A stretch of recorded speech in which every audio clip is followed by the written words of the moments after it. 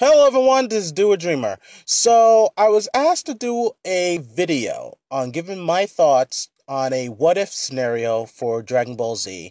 That's just not just a request, it's actually a birthday wish from one of my viewers by the name of Jack Hamilton, and he wanted me to weigh in my thoughts on what if Raditz or Vegeta went to Earth instead of Goku. So I was happy to oblige and actually thought about a couple of things. So here's my thoughts on if Raditz or Vegeta went to Earth instead of Goku. I would think that the Earth will definitely be conquered and belong into the Empire of Frieza.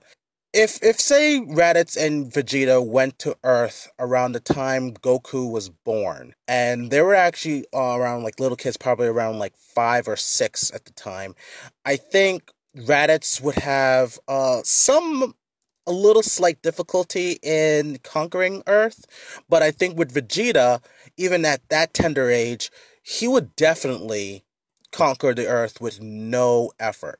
Now, why I say this is because if you ever watch the movie with Bardock, which is Goku's father, around the end of the movie, you see Vegeta in that very young age was able to conquer an entire planet by himself, and this was when he was very young.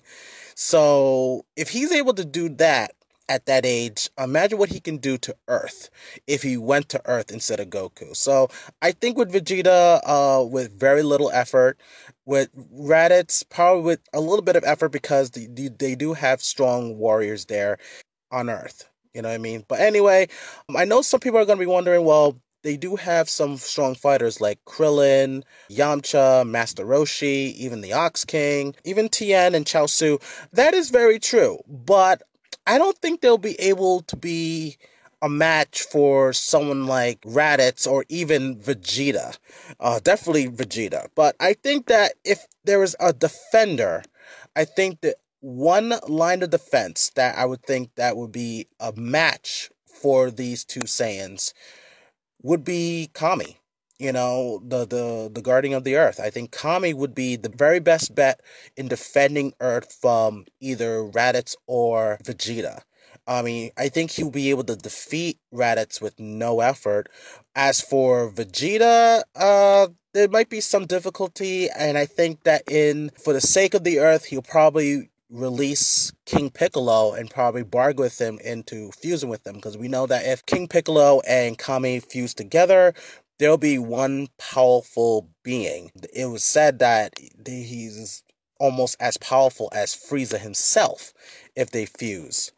But I think that would be the best bet if they have a defender. And I think Kami fused with King Piccolo will be a good defender against Vegeta and Raditz, in my opinion. So that's my thoughts on a what-if scenario if Raditz and Vegeta went to Earth. But I'd like to know your guys' thoughts on what do you think if Raditz and Vegeta went to Earth instead of Goku, what would happen? Feel free to leave your thoughts and comments down below. Tell me what you guys think, and we're going to discuss and debate about it. And also, thank you, Jack Hamilton, for giving me this idea to do this video. And I hope you enjoy it. And also want to wish you a happy birthday. All right, this is Do a Dreamer, and always dream big.